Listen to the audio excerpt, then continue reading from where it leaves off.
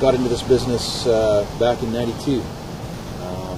Grew up on a farm in southwestern Manitoba, and decided I wanted to do something different than that, and tried a few different jobs, and out of all the jobs I ever did, I hated this one the least.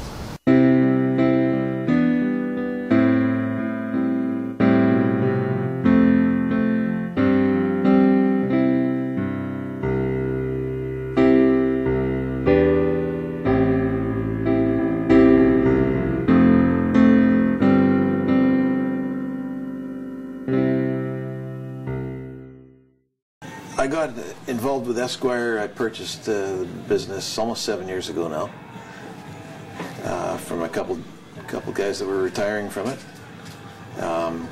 It was nice to see that guys could actually retire from this trade.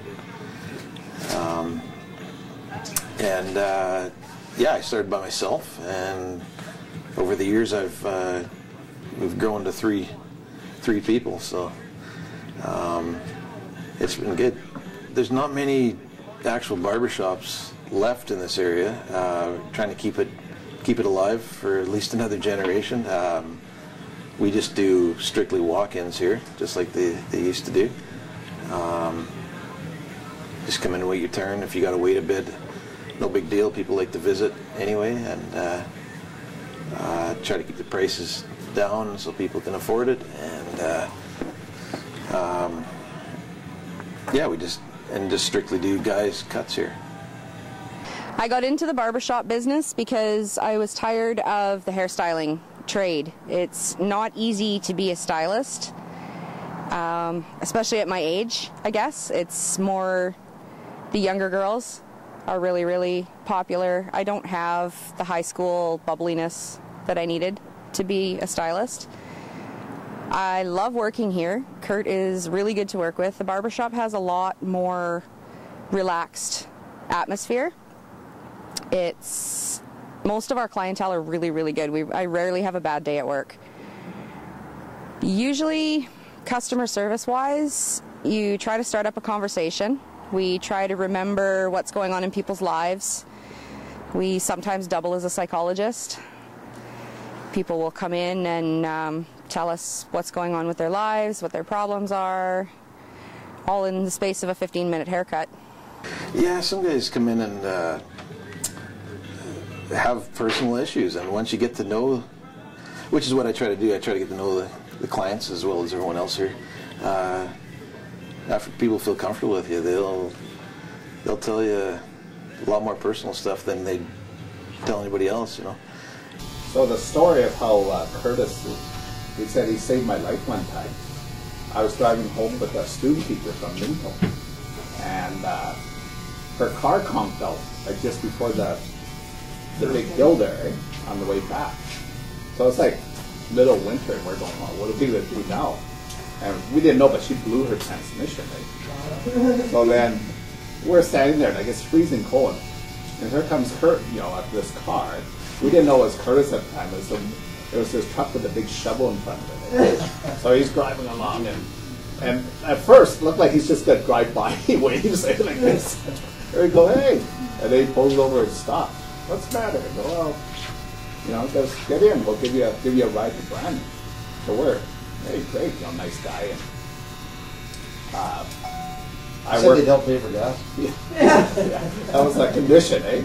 So then we're driving along, and then, you know, we're having a good conversation. Next thing you know, there's steam everywhere coming from under the hood, and then he has to pull over.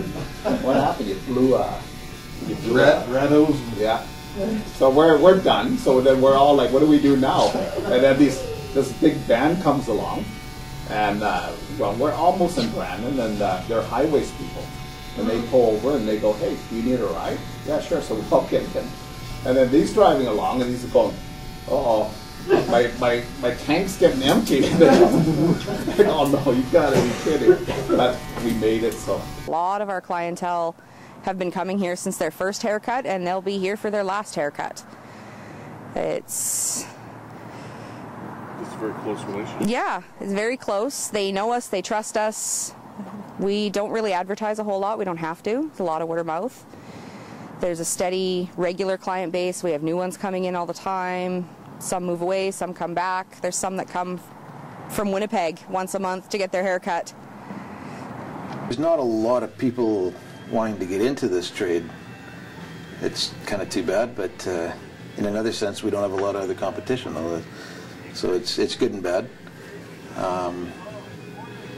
Yeah, the thought of me having a shop with 25 people working at it, it's not going to happen these days with no barber school. But a lot of people get out of hairdressing school, and some of them just want to focus on guys' cuts, so they come to a barbershop and watch and learn from the barbers that work there. The best part of working for Curt is he really gives a damn. He really, really understands that we have lives, we have children, we have things that need to be done. If it looks like I'm having a bad day, he'll actually ask if something's wrong. Again, he's just a really laid-back person. It's really easy to work for and fun. And what do you see for the future of the Esquire Barbershop in Brandon? Well, I just hope to be open for another 20, 30 years anyway. And hopefully there's somebody else out there that would want to buy it at that point. We like to cut everybody's hair here. If it's guys right from diapers to, I've got a client that comes in, he's 104. So that's what makes the job interesting.